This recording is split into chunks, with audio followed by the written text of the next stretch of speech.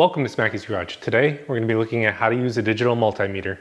Digital multimeters are incredibly important for any hobbyist that's doing anything with electrical work. I use it a lot on my vehicles, I use it a lot in the house, so it's important that you know exactly how it works and how it functions and how to use it. So in this video we're going to walk through two different types of digital multimeters. We're going to look at the difference between this red one here and this yellow Fluke meter.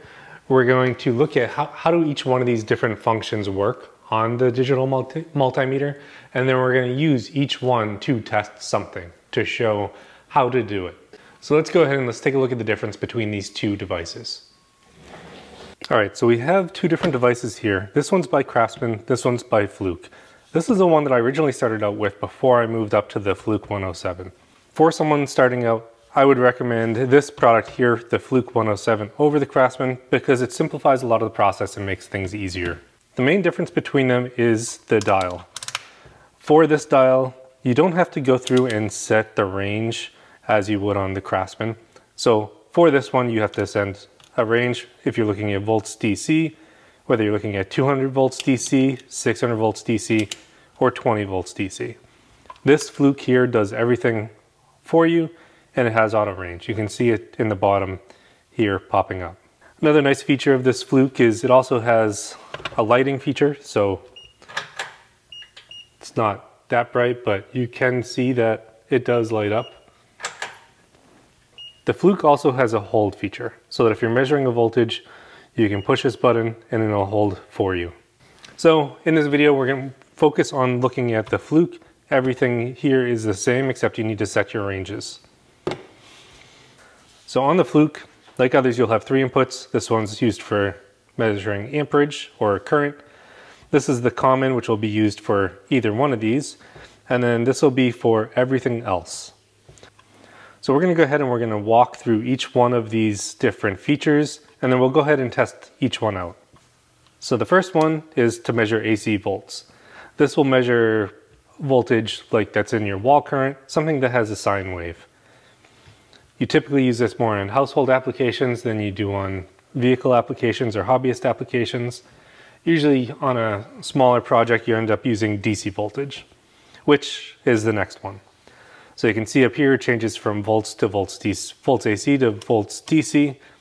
This is what you're going to use on vehicles or anything that's running DC voltage for to provide electricity. Next is millivolts. So this is looking at millivolts in the AC range. This is looking at kind of a smaller range of voltage. Next is looking at ohms or the resistance. So we'll use this to measure the resistance across a resistor. Next is capacitance. You can see it's measured in nanofarads. A capacitor is a device that stores electrical energy in an electric field. It's a passive electronic component with two terminals like this. And the effect of the capacitor is known as capacitance. So you see capacitance used in a lot of different locations, whether it's energy storage, or you're looking at power conditioning, or suppression and coupling. You also see it used in filtering of signals. And the last one we're going to look at is current. So when we move to current, we're going to end up using these two, so amperage and the common, to look at the current through a device. When we do current, it's going to be wired up differently to the device. You're not checking kind of in parallel with a circuit. You're checking in series with the circuit, where when we're here measuring everything else, we're going to be in parallel with that specific device that we're measuring. So let's go ahead and look at the first one, which is AC voltage. So for AC voltage, since we're looking at voltage and not amperage, we need to connect our leads. So this is a lead kit that I picked up off of Amazon. I'll have it linked in the description below. I find having a lead kit like this extremely helpful when I'm doing any sort of electronics because it gives you options for connecting through kind of leads like this, or to use alligator clips to hold it in place. So I'm going to put red to the voltage and this to common. Now, so I'm going to just, all that I'm going to do here is now I'm going to take this, I'm going to measure to my AC signal, and to do that on this, I'm just going to use an outlet.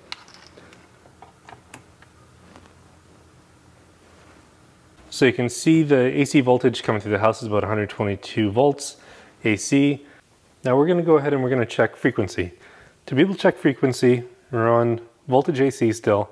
We're going to press the Hertz button, which will give us the frequency of what we're measuring. I'm going to go ahead and I'm going to push these back into the socket again, and we should see 60 Hertz.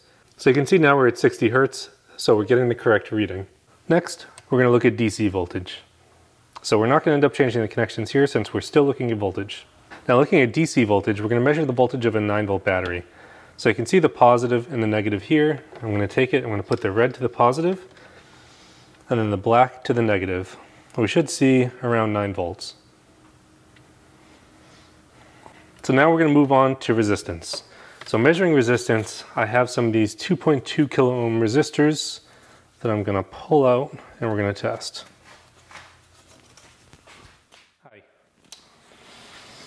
So for resistance, I expect to see 2200 on this because that's the way it's labeled.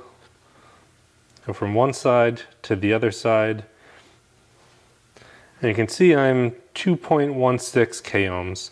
So close to the 2200 that it's supposed to be.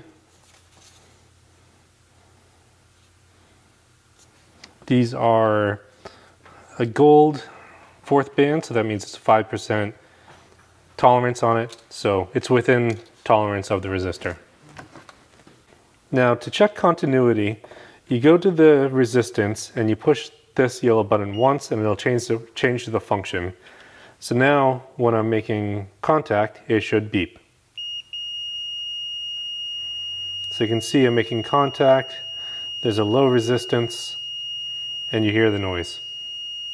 It's good for checking shorts in circuits. Next, we're going to look at capacitance. So for capacitance, we're going to take one of these devices and we're just going to measure the capacitance across it.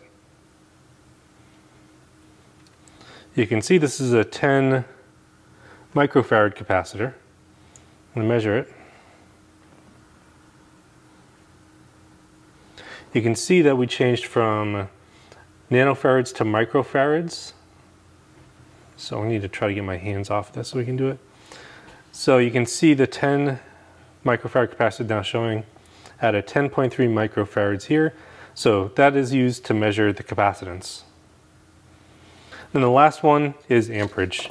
So to measure amperage, we need to actually change this to this side, and we need to go in series within the circuit. So we're going to take this 9-volt battery and we're going to attempt to power this Radio Shack 12-volt mini lamp. So we're going to go from here to here and see it's lighting up. To measure the current across it, now this is the circuit that you have when it's operating. We need to pull one of these leads off and we need to put the digital multimeter in series with it.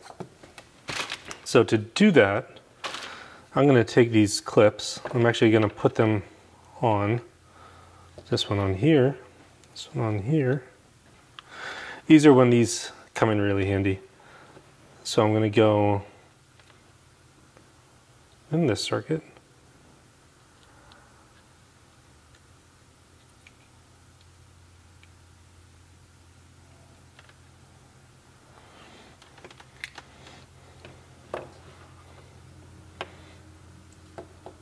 We go to positive to this side.